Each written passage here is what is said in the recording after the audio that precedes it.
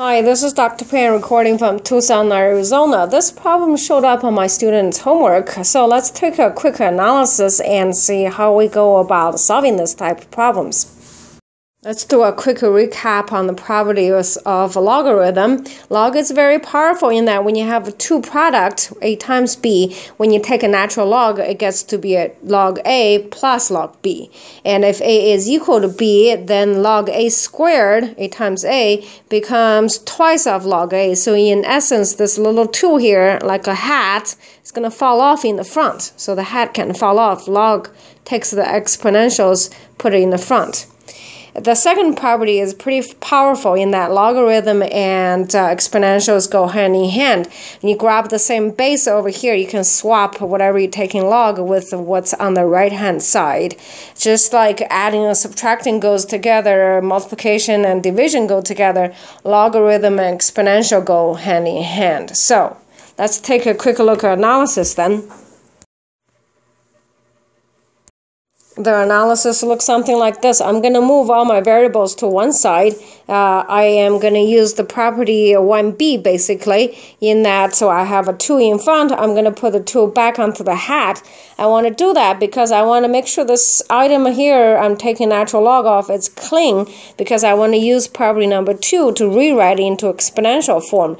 E to the 5 is just a number, and x minus 3, that I can handle. If I take a radical root or square roots of this, I can solve for x. Once again, I'm solving for x, so I need dig x out by itself.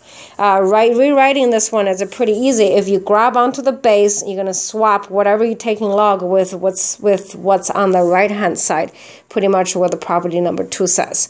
All right, let's finish up writing the solution then. All right, so here's the solution. I moved both variables onto one side and add them together, and then I put the 2 back onto the hat using the earlier properties I discussed before. And then I put a natural log, I have the base in there, which is base is e. The reason I want to put in there so I can rewrite it into the exponential form. The reason I want to put exponential form is so I can dig x minus 3 out on its own. And I grabbed the base and swapped whatever I'm taking log off onto the right-hand side. I swapped it and rewrote it into the exponential form. Taking radical roots on both sides, or square roots on both sides, I can see x can be 3 plus minus square root of e to the 5th. But because x minus 3 has to be bigger than 0, one of the root is not efficient or is not available, sufficient. I think that's the word I was looking for. So x is equal to 3 plus radical square roots of e to the 5. That's the final answer. Well, I hope that helped. Hi, this is Dr. Pan recording from Tucson, Arizona. Please subscribe to this channel to receive future free lessons. As always, I appreciate and welcome your comments and questions. Have a confident day.